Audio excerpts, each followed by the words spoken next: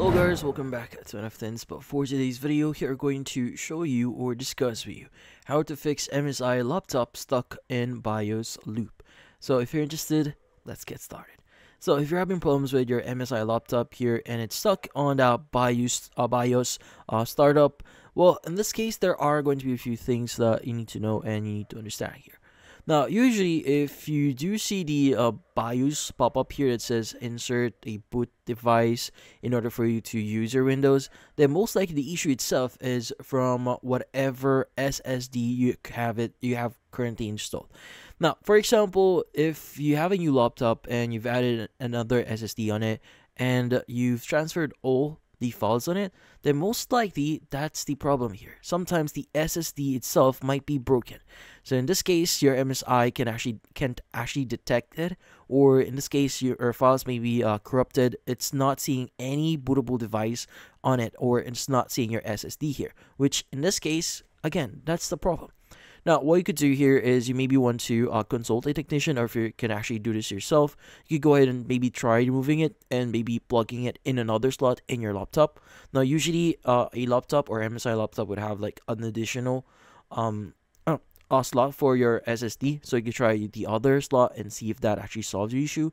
But if not, if your SSD is the one broken here, then most likely you need to buy a new SSD. But it's best to confirm or contact a technician first in order for you to just make sure that the SSD is not a problem itself.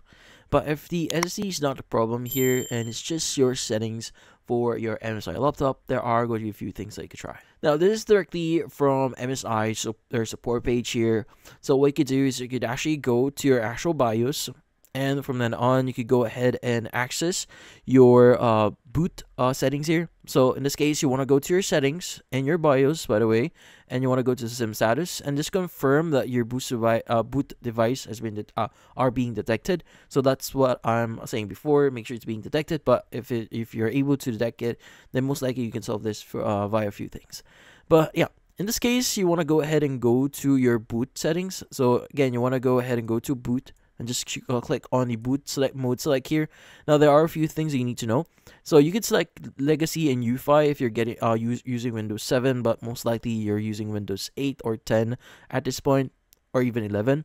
So if that's the case, you could either select legacy UEFI if you're using Windows 8, but if you're using Windows 10, then you want to use UEFI here as your boot mode here.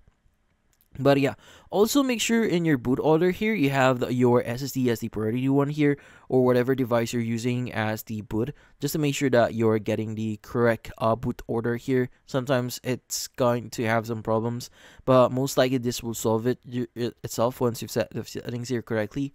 But in this case, that's about it. So hopefully this video was able to help you. Like and subscribe to NFTinspo. Thank you for watching.